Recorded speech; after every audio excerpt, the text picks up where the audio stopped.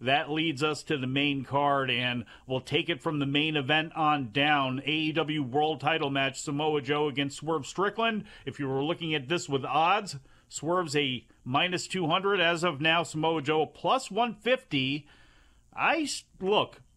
Swerve Strickland, I would probably put the belt on him now, but Samoa Joe has been a strong champion, even though the times have not been great for them. I don't think you can blame Samoa Joe for a lot of AEW's problems and the lack of interest.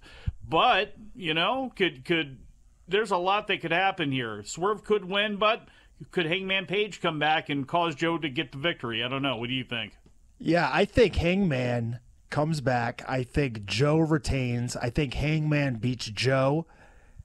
And then you get what a year ago, I guess you would have thought was impossible when Swerve was committing home invasion and threatening Hangman's life.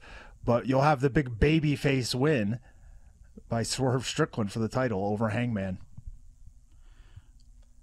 Bryan Danielson and Will Ospreay. Will Ospreay a large favorite, a minus 1,000. Bryan Danielson plus 500. Bryan Danielson always puts everybody over, to the point where we've made fun of him on the show for how often he's put people over. I would say Bryan Danielson should get on a winning streak, maybe get himself back into the title picture. I would like that, but it ain't the time to beat Will Ospreay. No way, no how. What do you think?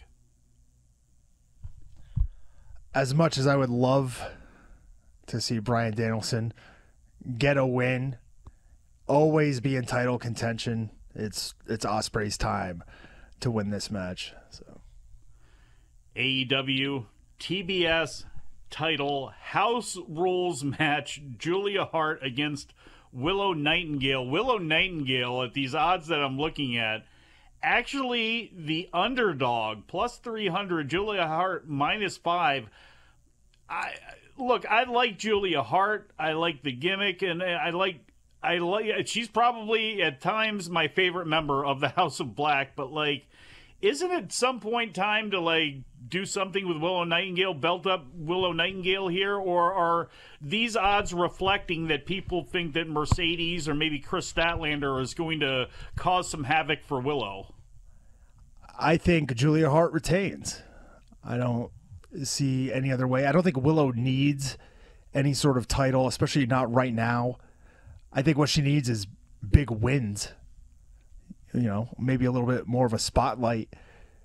What are you thinking? Chris Statlander turns here? Is that what we've been building to, I would imagine? It's been feeling like that. And if that does happen, then surely Willow doesn't need to win the belt.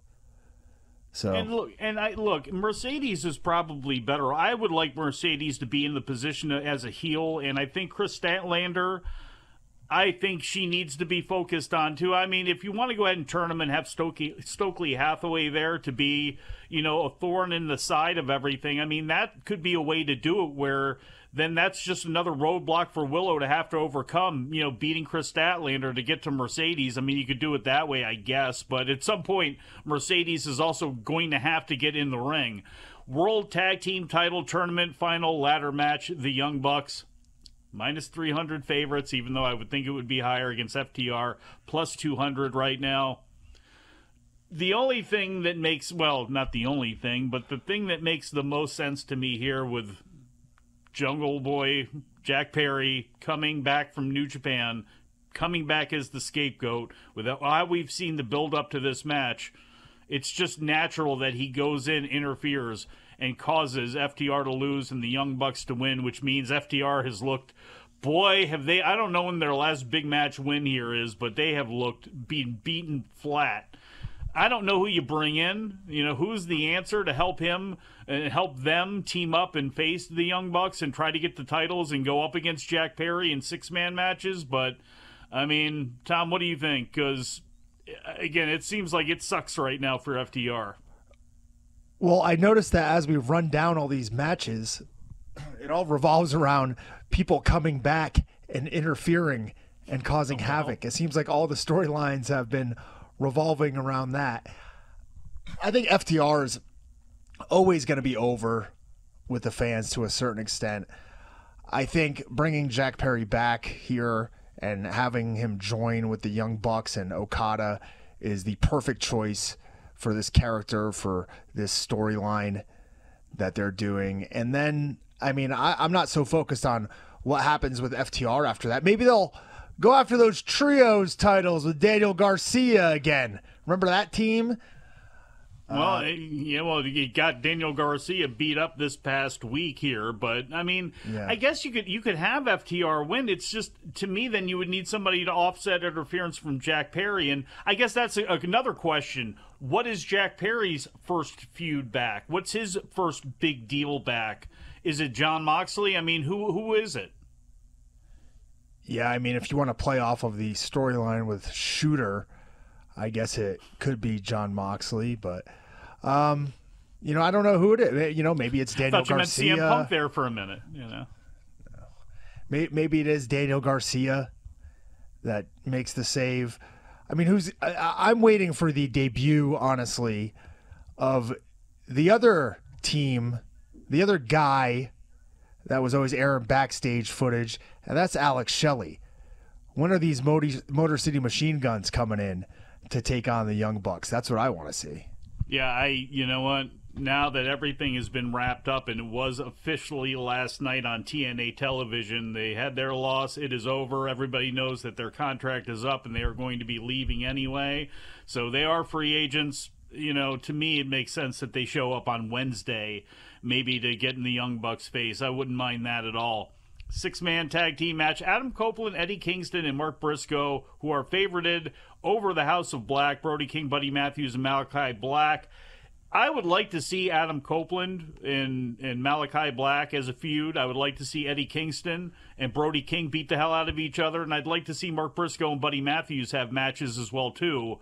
With that said, I would hope that, let's say it's Brody King over Eddie Kingston. I'll take that as far as a thing goes here to end this match. But the way Brian talks, there's no way. It's almost like they're never going to do business. So Adam Copeland and Malachi Black, I mean, that seems to make sense, but I don't know. What do you think? Maybe we get Brody King over Mark Briscoe, sets him up for a shot at the Ring of Honor title. That's a feud I'd like to watch for that belt. Yeah, it would be physical, right? For it's sure. About time. I think it's about time Brody King gets moved up the card, and that's about as much as you can move him up right now with a just logjam of talent. Put him in a main event feud on what is essentially the B show, and give him that experience while you can, because, I mean, he's awesome. And he's going to be for a long time, barring any major injury. He doesn't wrestle some crazy style where he seems to get injured all the time. And we haven't seen nothing out of him, unfortunately, because of injuries and other things. I mean, we've gotten little glimpses of it, but we have not seen what the potential in Brody King on the AEW roster. So, yeah, I would love to see something like that, have him be used for that. And now that Mark Briscoe's ROH champion, I'm all for keeping things separate, but with what Collision and Dynamite usually do, or what Collision and Rampage usually do, I would utilize him as much as possible on TV. To me, he's a draw. I don't have any metrics to back that up, but it would make Delmarva happy.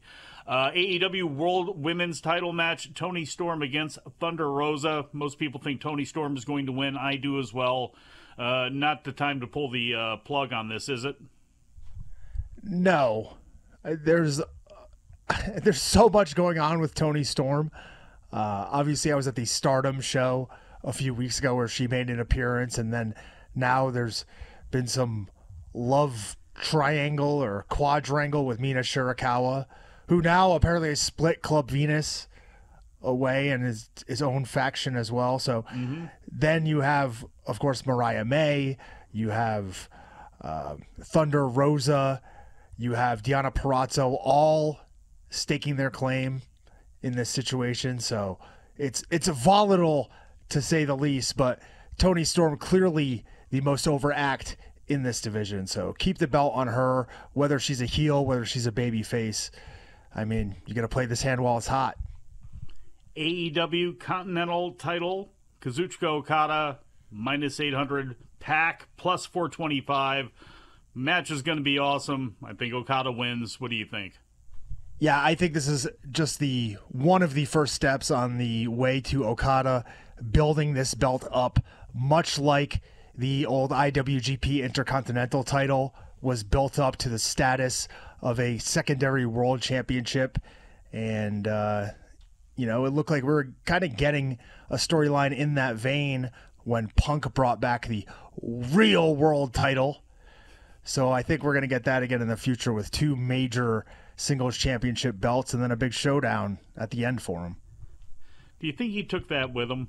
I remember he came out with it in London, but, did they quickly pull it off the table? Did he go to the back with it? I can't remember. But AEW International title, because we have nothing but titles. Roderick Strong, -150. Kyle O'Reilly, +200. Probably too early to take the belt off of Strong. A win here to actually start this feud in a title match wouldn't hurt my feelings. Because I'd like to see O'Reilly win at some point, or this to actually continue on, because they'll be great together. Yeah, you could have the Kingdom interfere. You could have the simple story of Kyle O'Reilly really fighting back from a long, long injury, and you can see the physical differences in him, and that simply could be the story. You know what I mean? Roderick Strong goes after the guy's back all the time, and all those nerves, the neck damage, everything could compound, and it could tell an easy story. So that's going to be a great match. As we said earlier, I'm guessing all these matches are going to be pretty darn good. Even the one with Chris Jericho and Hook? I hope Hook wins. Thank you for watching. Make sure you subscribe to the channel and click that notify button, and you'll never miss a video again.